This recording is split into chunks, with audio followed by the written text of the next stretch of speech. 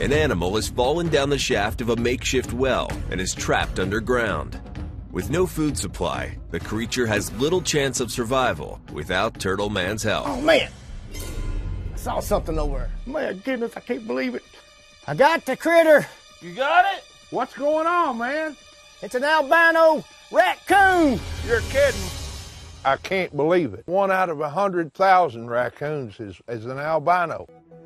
One of the rarest animals in the world, albinos lack the pigmentation that darkens an animal's skin, hair, and eyes. My heart is going out to this coon. The other raccoons that are black and check it, the regular kind, they don't want to be around this critter. They can't camouflage themselves, so it attracts predators. The moment I seen this animal, it looked like a ghost, and I knew I had to name it Spirit.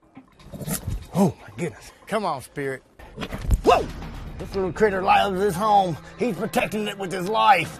This coon probably won't survive down in this cave for very long, so got to remove it, get it out here as safely as possible. Whoa! Calm down, Spirit, calm down.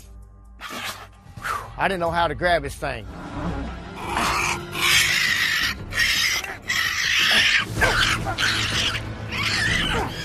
It sounds like I'm hurting him, but he's not hurting.